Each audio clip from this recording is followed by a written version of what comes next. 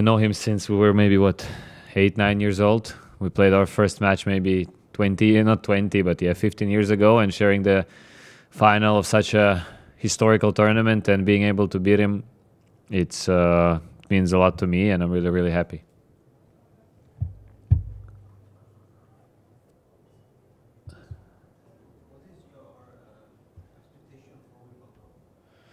I don't carry any expectations with me, so I just try to leave the momentum and enjoy my time now. Wimbledon is in, 10 days, so I have time. Weitere Fragen? Martin? What did you expect before the match? Because the statistics before the final were not much in your favor. You lost most of your finals. You have never beaten Rublev before. This time you worked quite well. Well, I think this season I was only once a favorite.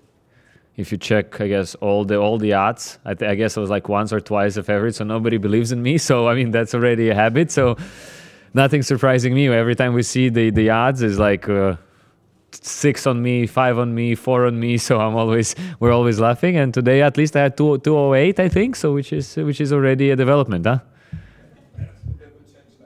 Yeah. So well, you never know. We'll see. We'll see.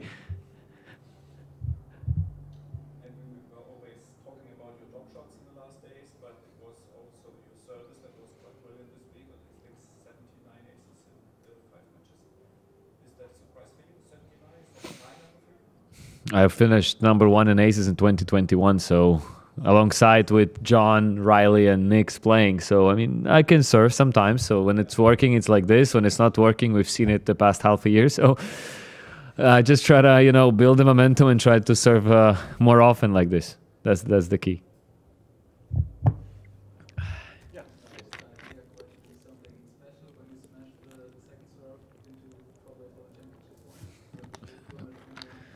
Well, I got tight, guys. I got big time tight, and on a match point, when I tossed the ball, it was a sun, so I could not really see the ball. And I mean, the only option I had was to go full power and hope it lands in, and it landed in. So it's like this. It's a bit of a gambling. How tough was the heat? Was it very hot? Yes, today was really, really hot. It was a very humid and hot today in the box, so yeah, it was really challenging to play. Any more questions? Yes. Yeah.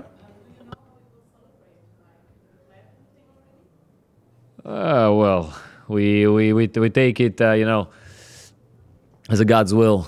You never know what's going to happen.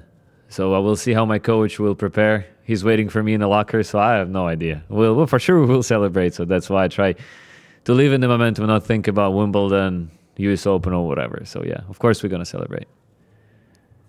Misha?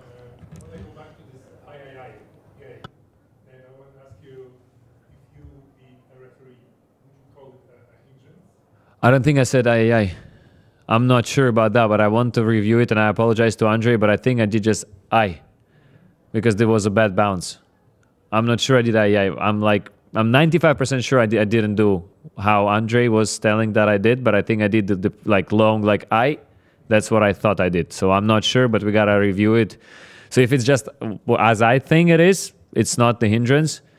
And if what Andre said, it's a hindrance.